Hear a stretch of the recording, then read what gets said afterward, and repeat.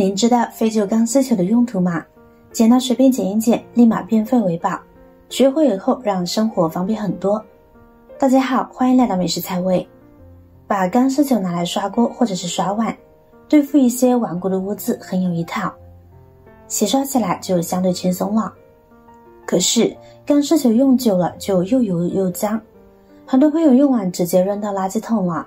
其实没必要，我们可以把它放在厨房或者是卫生间，还有很多妙用，能帮我们不少忙呢。首先带大家来看看妙用一。遥控器是我们日常生活中必不可少的一种小物件，但是家里孩子多的话，就经常会出现抢玩遥控器的情况出现，这就导致它里边的电池找不到了。别看小小的一枚电池，家里的各种电器都离不开它。由于电池呢是这些家电的必需品，所以很多朋友呢也会在家里买上一些电池备用。但电池的型号多，常用的有1号电池、5号电池、7号电池等，我们往往很难在家里备用的那么齐全。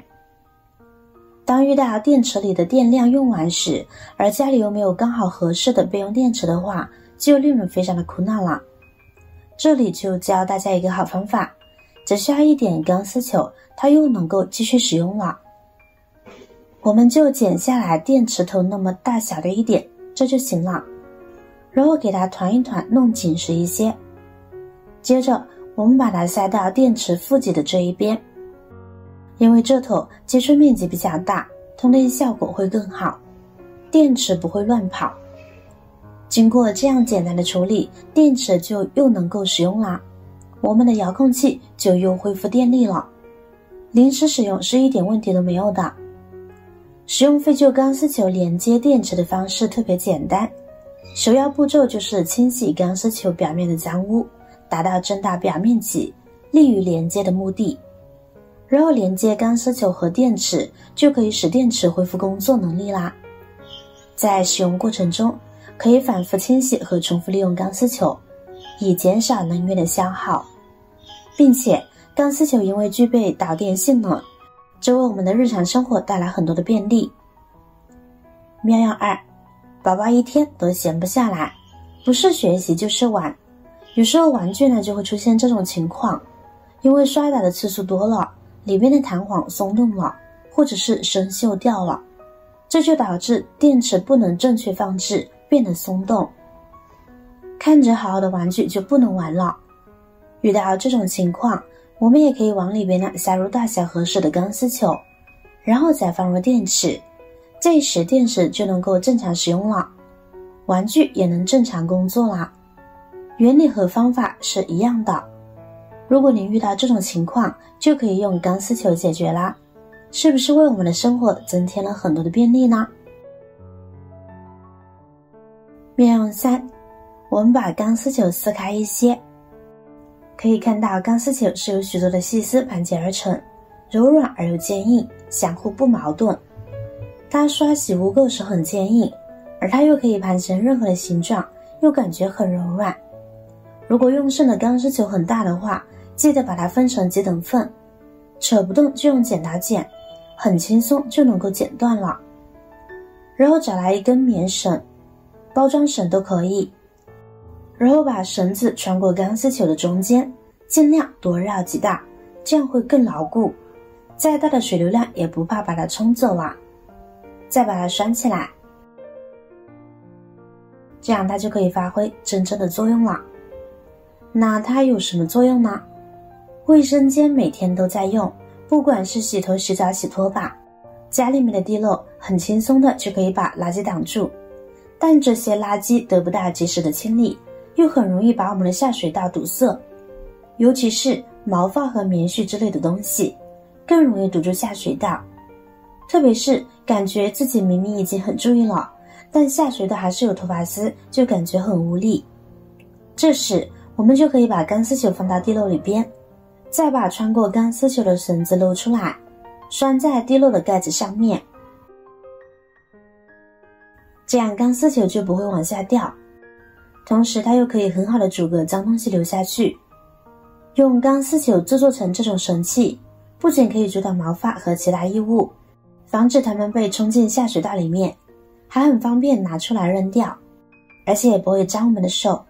我们只需要把绳子拿出来，就可以把脏东西和旧的钢丝球一起扔掉了，特别的方便。也许有朋友会担心水的问题，这个是一点都不用担心的，因为钢丝球本身就是细丝盘成的，有许多的孔洞，而水是无孔不入的，水流可以正常通畅的同时，正好可以把异物储拦下来，用完钢丝球直接扔掉就可以啦。同理，我们也可以把它放到厨房的下水道口。我们知道家里厨房的水槽下水管道，由于平时总会往下倒各种东西，比如洗碗洗菜有很多的剩饭残渣，所以很容易就把下水管道堵塞了，修理起来也十分麻烦。同样的方法，将它拴在下水道口的这个水路上面，一定得拴紧实了，然后顺着下水道放下去。由于钢丝球比较容易挂住东西，所以我们就可以把堵塞在下水道里面的东西粘到钢丝球上。钢丝球这么用，是不是解决了家里的一些大难题呢？既可以保护我们的双手，又可以保护我们的下水道不被堵住，可以说是一举两得啦。把它放进去，不用再担心下水道堵塞了，每周或每半个月清理一次就可以了。妙用4，我们可以找来一个空瓶子，然后从瓶口往下5公分的地方剪开，跟着把开口这里修整一下，修整稍微圆润一些呢会更好用。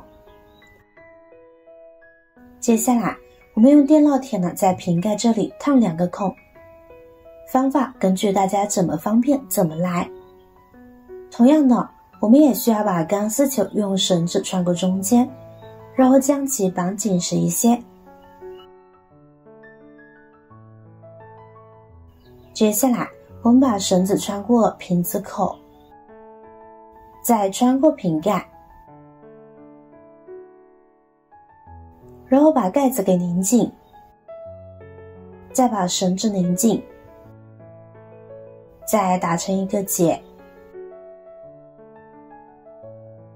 这样它就可以挂起来了。